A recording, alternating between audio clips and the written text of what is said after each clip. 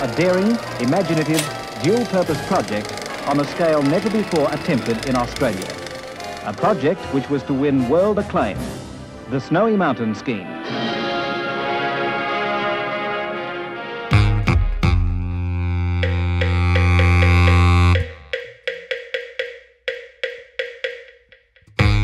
Around 100,000 people from more than 30 countries came together to work on the Snowy Scheme.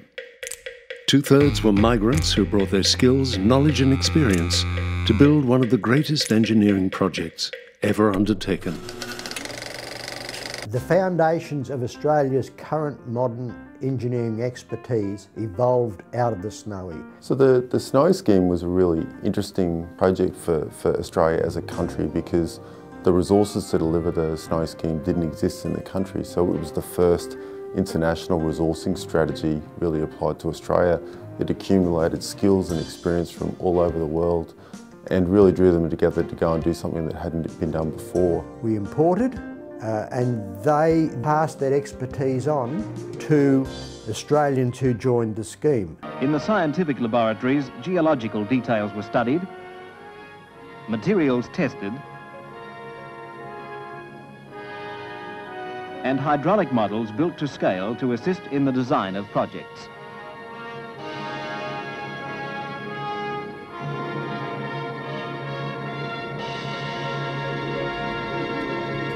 On the back of such a remarkable achievement, the Snowy experts took their skills abroad, providing technical assistance on Australian aid projects in developing countries. SMEC's technical expertise and its association with the Snowy project that counted for a lot. Well, yeah, absolutely. Having this history of this, or the connection, I should say, to the Snowy Mountains Hydroelectric Scheme was certainly something that opened doors to SMEC.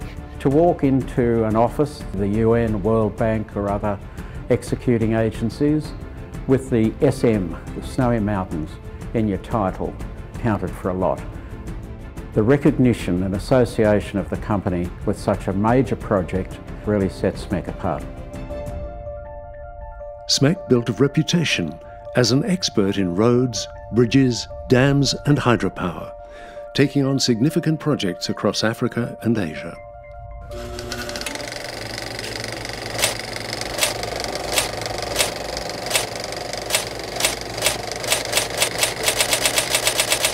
SMEC has developed an incredibly effective business model.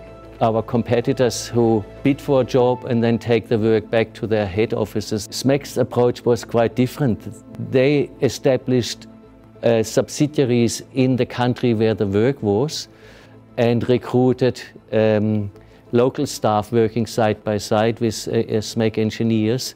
The knowledge is transferred to the local person and they become engineers able to develop projects in the future. So after a certain time, the local businesses are run by local people with our help. So that's why we always say local people, global experience. During the 1980s, new projects were undertaken in a further 20 countries, including China, Egypt, Ethiopia and Saudi Arabia. By 1991, SMEC was working in nearly 30 countries. When you've actually lived in one of these communities that's impacted, you see the huge gains they get from very, very small investments. Working on these projects, you become incredibly involved with the people that you're working with, almost at a family level. SMEC engineers and their families working in that environment could hardly stand by and do nothing. They were naturally, as Australians do, I think, generally when working offshore, wanted to engage, wanted to be part of and recognised by local communities, not to be just doing their job. It's great to produce a profit, but it's really important to make a really positive impact in the world, and I think SMEC's got that in its DNA now, which is fantastic. After decades of operating overseas, the story had come full circle.